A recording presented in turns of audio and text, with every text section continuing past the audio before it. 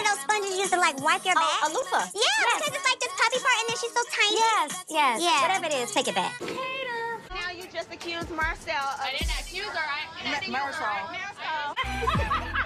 You falsely accused her husband of sexual assault. 3 small mustard seeds to make my husband look like he wanted to do something inappropriate. Nick.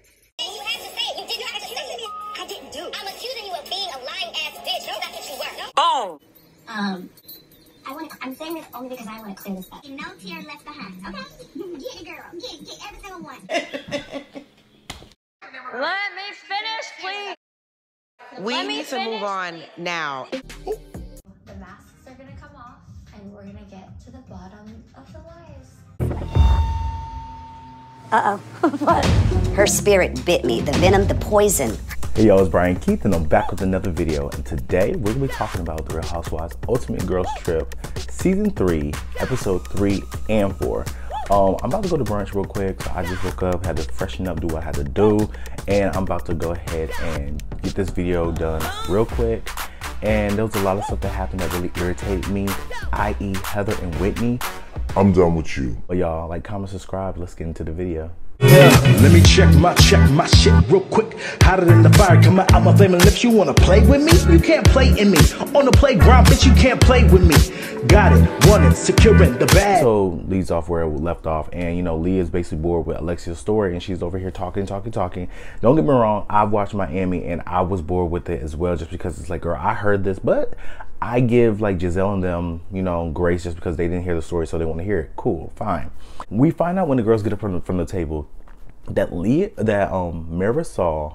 So we find out when we get up from the table that Marisol has a ulcer in her stomach, and she's on medication now, so she can't drink as much as she would like. And I wonder how that's going to change her personality, because if she relied on alcohol so much and she's going to cut back now, how is that going to really affect who she is as a person? Because her whole personality and identity seems like it's wrapped up around alcohol, right? So while the girls are over here at the table and they're over here mingling and talking, you know, Leo basically stopped the whole conversation. So all the girls gave her the attention that, okay, Leah, this is what you want. Here you go. What's up? What you want to talk about? So Leah's like, I don't want to talk. No, I'm fine. No. So everybody's just like, okay, so you wanted the attention, but now you don't want it. And now you want to over here act so coy and meek. So they're over it. And, you know, all the girls are getting annoyed with Leah outside of Candace, Whitney, Heather, I'm assuming, because they really haven't said too much. Candace has been her champion. But one thing I've noticed about Leah that I don't like, usually I think Leah, she okay, but one thing I don't like is the fact that she wants to be a habitual victim with her friend Whitney. That is irritating. Like when they were over here on the boat talking about, oh my God, why me? Like y'all are all coming for me. Like, girl, you want to be the victim, but you asking for it. But we're gonna get to it.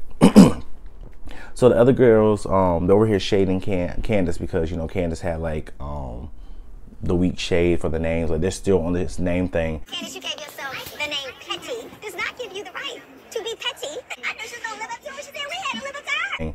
And my whole thing is, y'all sound like y'all are really upset. You sound very upset. Like if you don't care about the names, and if it was just whatever, like, oh girl, that's light shade, it's this and the third, then why are you so on it?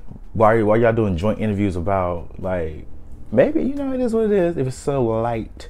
So you know, Candace, she slips away. She does a wardrobe change. She dressed as a life-size loofah. Yeah, because it's like this puppy part and then she's so tiny. Yes. Yeah. Whatever it is, take it back. Yeah. What you got, you made me drive back. No, but she does her performance to Drive Back. It was a really good performance. I'm gonna give Candace credit just because she didn't have that much time to perform and, you know, practice with the dancers that she had. All the girls go back to the Sprinter and the villa, and you know, Giselle tells them that, you know, it's not in Candace's nature to be a responder. And that's not her nature. She is a responder. Oh, okay. As opposed to a initiator. That's why in my last video I said I'm gonna pull that back, because Candace does not just pop off for no reason, right? That's not really in her nature. Giselle called it, but it's funny how Giselle can see that now, but on the show and anywhere else in Potomac land, then it's like, oh, Candace, you start all the drama. It's you go back and forth with, you do this, you do that. But now she's a responder. But on y'all show, y'all make it seem like Candace is the villain, and she over here Now, don't get me wrong. Do I feel like Candace go low? Candace go low.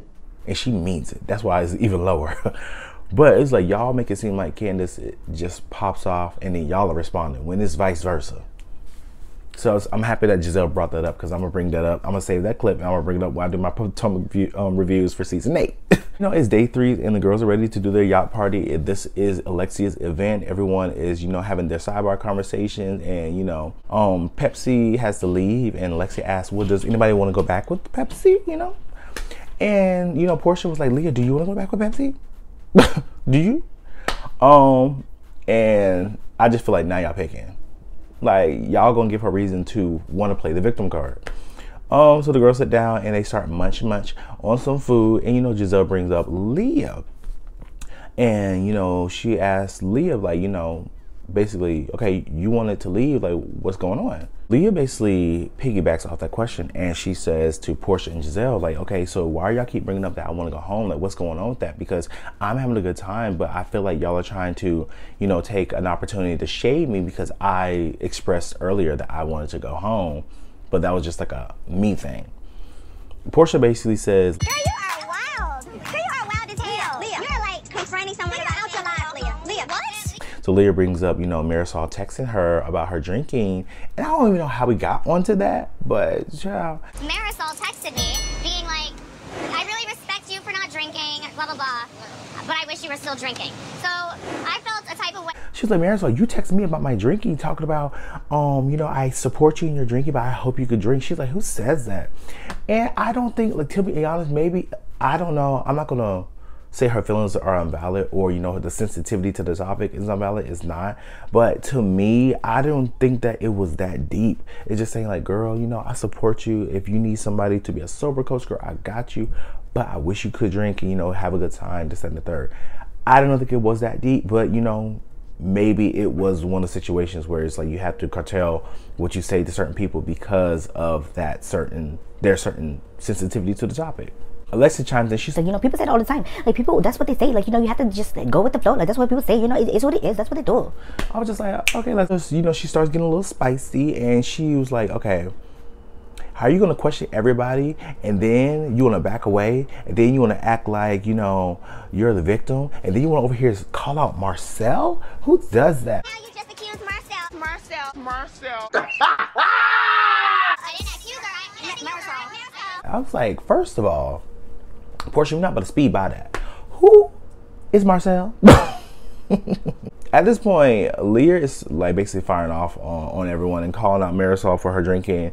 And Marisol's talking about, okay, you want to call me out for my drinking, but it's like, I don't have a drinking problem. You do. But you do have a drinking problem, ma'am. You have a whole ulcer in your stomach. That the acidity from all the drinking that you're doing in your stomach, you have to realize, because Marisol, she don't eat. Like, if you saw it on the boat, the girl had a piece of shrimp, like 2 pieces of like flour off of Alexia's plate. Like, girl, what are you doing? But Marisol don't eat and she don't suck up all the alcohol, so it's just like alcohol sitting in her stomach. Girl. But like I said before, now Leah's like, everybody's coming after me. Like, what's going on? And I'm like, Leah, girl, like, you can't ask people questions, because she asked a question to Portia and Giselle. Then she directed a question to Marisol. Now that all 3 of them are coming at you, you can't, when you ask somebody a question, you can't then just dictate how they're supposed to respond. Like, you ask them a question, they're going to respond the way they're going to respond. And you're just going to have to either respond back or just sit down, eat your food, and shut up. But you can't then try to want to cartel what they say. Like, oh my God, y'all are coming after me. Girl, ain't nobody coming after you. Ask them a question and they answering it. And then Candace, she chimes in. She's like, y'all are bullying 101, bullying. Y'all are bullying. And with Candace, you know, you are my girl down. But I'm gonna have to disagree strongly because I don't feel like she was being bullied at all. Like I said before, Leah asked a question. So if she asked a question, they have a right to respond. What were they supposed to do? Like, okay, Brian, what do you feel about this? And me like, good. No, this is Real Housewives. What are we talking about? Like, at the end of the day, I'm going to respond the way I've responded. If you don't like it, you just don't like it. Like, with Leah, it's just like, they're both talking about, at this point, yelling like, bullying. It wasn't bullying. They're just asking a question. I just don't say that's bullying at all. And I feel like people throw that word around a lot. So Candace then starts crying, like, you know, Candace, she will literally, a tear will fall quick. She started crying, she's speaking up. She was like, you know, y'all want to condemn Leah for feeling uncomfortable on this trip, but I feel uncomfortable too. But, you know, she said she felt uncomfortable too. She was like, how can y'all over here, like, you know, y'all want to condemn her? She's trying to open up to you guys to let you know how she's feeling. And she was like, the reason why I didn't open up and I don't feel comfortable is because of that same reason. Y'all over here trying to condemn somebody and make somebody want to go home. And she was like, I'm feeling the same way. Portia, right, runs over to try to console Candace, right? But then in turn questions Candace. And she's like, okay, so she's like, you're claiming that you have anxiety, but your event was the shadiest. Like, how is that? Make that make sense. And I'm just like, it's funny because of the events that's going to happen in the future, especially in episode 4. Alexia's game was shady. Portia's game was shady. So what are we talking about? And that's the thing, is just like, at the end of the day, yes, Candace could feel uncomfortable and have anxiety, but Candace know that she came on this show. It's a job. She's gonna go there to do her job. Like, at the end of the day, Portia, a hit dog holler, and you just mad because you got put on the spot about why you took that woman's husband. Congrats though. Candace was like, at the end of the day, Portia basically told us, she was like, so basically throwing shade and stuff is like how the way you feel comfortable, that's how you feel comfortable. And Candace was like, if that's like, you know, if that's what I do, that's what I do. Like, don't project your insecurities on me. And then Portia talked about buzzword. Everybody's like, what's the buzzword? She's talking about project. Like, girl, that's not no damn buzzword. So the girls, you know, move inside and they have another shady game from Alexia, and you know, they basically throw the paddle boards, and they have like Spanish words, and it has like little sayings on it. It's really cute. We won't speed past that because it's nothing really crazy. But you know, after that, Giselle sits down. She switches the gears to Heather, and she's like, okay, Heather, so you said you and Whitney are moving forward, so what's going on with that? Leah brings up the fact that Whitney's still being messy. She brought up the fact that how is Heather writing a book when she is still aligned with the Mormon doctrine? And she basically doesn't trust her. Heather is gagged. She's over here doing all that, right? And they start arguing yet again. And like I said before, I want to go into this with details, but I'm not, because I did it in my Salt Lake City reviews. Like, at the end of the day, this is what I feel about it. And I'm about to skip past all this. I feel that Whitney came on to season 3 knowing for a fact that her husband might lose his job, and that she had to pull some stunt with Lisa Barlow. So Whitney tried to produce a scene and try to make up these little lies, and it didn't work out. Like, you over here made up random stuff. You threw Meredith under the bus, you threw Angie H under the bus, you threw Heather under the bus. So it's just like one of those things where it's like, you made up all these things, and all 3 of those people are telling you that's not true. So Whitney, so you're basically saying that 3 people are lying on you about something that just fell out of the sky, that Lisa Barlow wants to do something for jazz tickets and all this, that, and the third, right? So with Heather, I feel like Heather's downfall was the fact that they wanted to go back and forth. I feel like this was a plan between both of them. They wanted to go back and forth, and they just got caught up into the mess, like Mia and Jacqueline. I feel like Heather was probably caught off guard that the fact that Whitney threw her in it. And they probably was like, girl, I'm gonna bring this up and gonna be Kiki, da da da da. And when Whitney brought her into it, she was just like, girl, what the fuck? You never told me that. Boom. And then with the whole black eye thing, Heather, at the end of the day, you're lying. We know at the end of the day, you just said that you knew who, when they basically asked the question like, who hit you? And she said, I'm not telling. So that implies that you knew somebody hit you, but you're not gonna tell. If when Giselle asked a question, she would have said, okay, who hit you? And you would have said, nobody hit me. Then nobody hit you. But you didn't say that. You said, I'm not telling. At the end of the day, they're gonna have to figure something out, or a season 5 of Salt Lake City, get them off my screen. I'm done.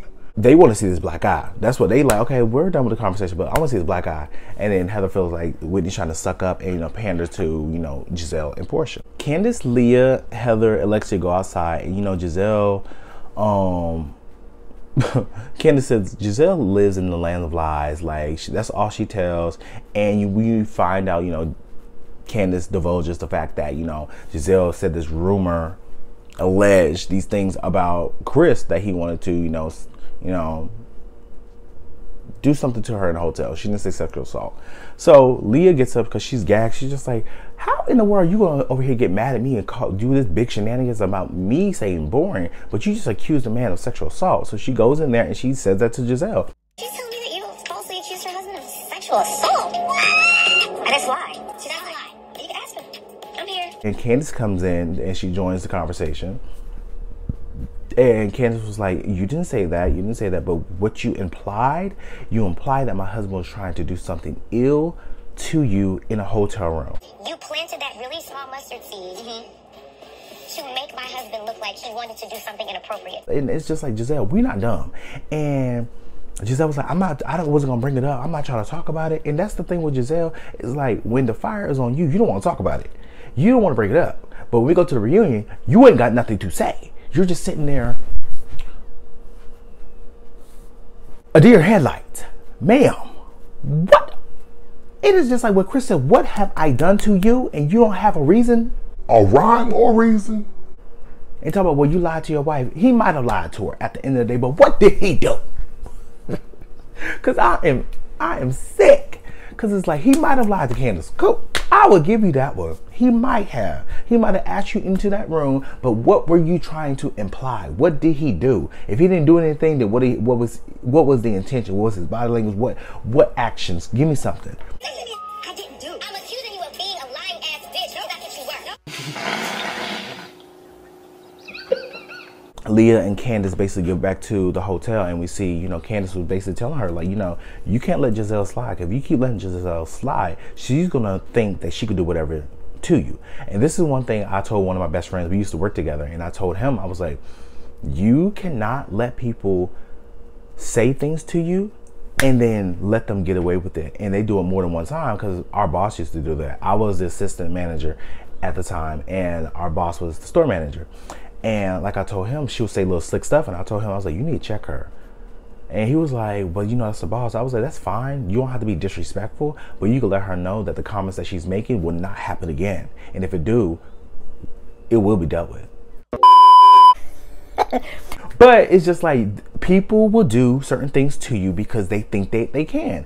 If someone that doesn't respect you and they think they can walk all over you, they're going to keep doing it. Why? Because you let them do it. So Candace was telling Leah, like, Get your back. oh, it's episode 4. See, I have to speed through this. Oh, it's the next morning and it's Portia's day. Candace and Leah, they're still talking about Giselle being messy AF. Marisol and Alexia, they basically meet Leah and Heather for breakfast. Heather asks Leah how she doing, but Alexia and asks Heather the bigger question, what's going on with you and Whitney? Heather feels like Whitney is fake and is sad because, you know, she told Leah basically to watch out. And in this situation, I do feel like when it comes to Whitney and Heather, I do feel like Whitney is more responsible because she started the mess, but Heather is a active participant because her stories keeps changing. Ma'am. Portia comes down, she announces that, you know, we were going to have an excursion, but it got canceled, so we're going to do something at the house. So, you know, Whitney gets a call from Lisa Barlow, and they kikiing about Heather, and basically the reason why Heather wrote the book and why she won't leave the Mormon church. And Lisa calls Heather a liar.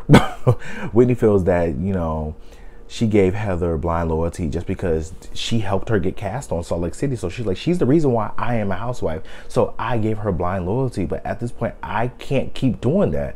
Just because we're family doesn't mean anything. And the fact that of this is that they just found out that they were family before they start filming the season. So it wasn't like this deep-rooted history of family. Like, girl, I got cousins today that I could walk past like a ghost. Like, what are we talking about? Portia, you know, she sits down and she tries to tell Heather, you know, at the end of the day, you know, give Whitney grace, you know, help move forward. Like, you know, as some things can, you know, this is petty stuff, just it can be moved past. And Heather basically tells, like, you know, I'm trying to do that, but, you know, Whitney is just hard, blah, blah, blah. And Portia asks her, like, so, you know, how long have you been trying to get off the doctrine? And she was like, I haven't even like wrote anything to get off the doctrine. And Portia's just like, Hold on, wait a minute. I like Heather, but at this point, I don't really know what to believe. Yesterday, the list was super important. She was upset about it when Whitney brought it up, and you ain't even started. So now Portia feels like, you know, Heather has too many stories and she's a bad liar, right? Leah gets in her confessional and she speaks about Nick. And all the ladies are being like followers, and Candace is the only one that's basically being real. And I feel like that's kind of biased. Just because you're close with Candace doesn't mean that everybody else is fake. I feel like everybody is partnered up, so it is what it is. So Heather and Giselle sit inside and they're over here just kikiing, just chopping it up. And why did Giselle try to get Heather to call Jen, and why did Heather do it? If Jen was your friend, Heather, why, you knew Giselle wanted, you knew she's the queen of questions. Why would you even put Jen in that situation? Not me saying that she needs some type of grace, just saying if that was your friend, why would you even put her in that situation? 1, 2, it was already late as hell. You know the woman able to pick the phone up. Come on now. And 3, you talked about Whitney over here being thirsty, but look at you. Okay. She does her event. It's called The Q, and you know the girls over here start playing volleyball in elephant suits. It was really cute. Miami team wins, but you know, Candace basically asked Portia a question. Well, they all sit down at the table. They're over here eating food. It's like a I forgot what it's called, like a Korean barbecue style, where you like cook the food. It's raw, blah blah blah. Portia, I want to talk to you about something that's been on my mind. So Candace is over here. You know, she talks to Portia. She's just like, Portia. And it's only because I want to clear this up. One thing about Candace, there will be no tear left behind, okay? Get it, girl. Get every single one. Portia, the Monique fight, I was so hurt that you were on her side. And you know, the chat room, you said that I needed to sue her to get a down payment on my house. 1, false. 2, I just feel like it really hurt me for you to say that. Candace, I'm with you when you're right, and I'm with you when you're wrong too. But at the end of the day, I still want to hold you accountable to the fact that I don't think that Portia was saying it like a dig. I feel like it was unjust, and she was just saying like, you know, girl, she was just doing this just to get the money down on the house. I don't think it was like actual factual. It was just like unjust, just to be joke, you know, banter. Portia said, you know, that was my friend, and when my friend was giving me facts, that's the only thing I can go off of. And then Candace was like, at the end of the day, you said your friend was going off of facts, but it wasn't facts. So what are you talking about? She said, I got destroyed on social media because of the fact that people thought I threw a glass at this woman in her face for me to get beat up. And we all know that wasn't the truth. And we all know, at the end of the day, I feel like the whole situation, Monique and Candace both played a part in it, period. But what it was, I think Candace is trying to say, is the fact that Monique went on the campaign to save her image before the show came out on season 5. And she let people drag her and create a narrative about Candace. And that was the reason why she was basically over Monique. Because Monique let people go run with the story and the narrative that she got hit with a glass, which is why she attacked Candace. And that wasn't the case. You know, Giselle chimes in and she was like, you know, I use that same platform to defend Candace, and that wasn't even good enough for her. And Candace basically wants an apology, but she's just like, at the end of the day, she's like, you got a statement from her, but you didn't get a statement from me. Like, what are you talking about? Like, I felt like they should have had a statement from me and asked me if you were supposed to be my friend. But Candace, you gotta realize, at the end of the day, Giselle, she did defend you, and she did like basically speak your side of the story. So I get where Giselle is coming from. Here is the caveat. Giselle, you didn't defend Candace just because it was the right thing to do. You defended Candace because you were trying to take down a Monique. That's really what it was.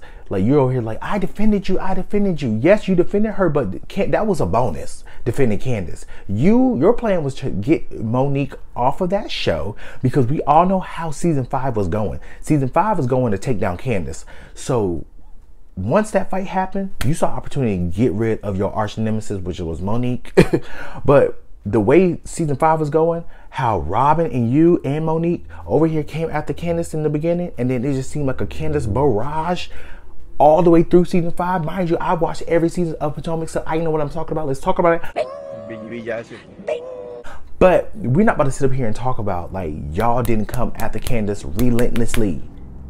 And then when season 5 came, it's like, oh my God, Candace, we love you, girl. After that fight. So the girls do like the messy scorpion eating game, where it's like, if you don't answer the questions, then you have to eat a scorpion. But I already said the whole thing about they asking Heather the black eye question, so we can skip over that. The only thing I found funny was the fact that I feel like Heather has been playing with production, and the fact that production is going to let her slide is very funny. And the fact that Robin played with production, we'll see if they let her slide, because I'm like, y'all is funny. So we get back to the villa, and basically Marisol and Alexia is starting to bubble up their frustration, because I did not know that they shared a room. So I thought Leah had the worst room. No, they do, because I would not be sharing a room on a vacation when everybody has their own room and having a good time. I'm not doing that. Nope. So at the end of the episode, we see this whole Real Housewives of New Orleans style dinner. If this is how it's gonna look, I'm not mad at it. The soundtrack was nice, everything was nice. They had a dinner, but they got rained on, so they had to go inside. Over here, start asking questions, because you know Giselle, this is Giselle's event, and she's gonna ask the questions. So she basically asked, one of the questions was, is it shady or reasonable to call someone a bully who wasn't being bullied? I feel like that bully word was, like I said, is very loose, thrown out there, and I don't feel like they were being bullies, period. Is it reasonable or shady to have a book title that you don't basically believe in? Whitney and Heather, they yet again start arguing about the Mormon thing. Candace is visibly annoyed because, as Jasmine Sullivan said, we're going in circles. Circles. We need to move on now. 4 days of listening to these girls scream about church. It drains it drains me, and I really want to stop the video right now, because I'm just like, I'm drained, because Whitney, Heather, we can't talk about this more. Y'all need to figure, Whitney, you're going to either have to be the villain. I was never friends with Lisa Barlow, and she hasn't left the Mormon church. They're gonna come off, and we're gonna get to the bottom of the lies. At the end of the day, y'all, this is what I want for them. Don't be friends. Don't be friends. Please don't. I'm over it. I can't do them anymore. And if they keep bringing up this topic, I'm just going to skip over in these reviews, because they annoy my soul. We already know, like, at the end of the day, we already know, y'all. We see how drained I am. But y'all, like, comment, subscribe. I'll see you guys in the next video. Peace.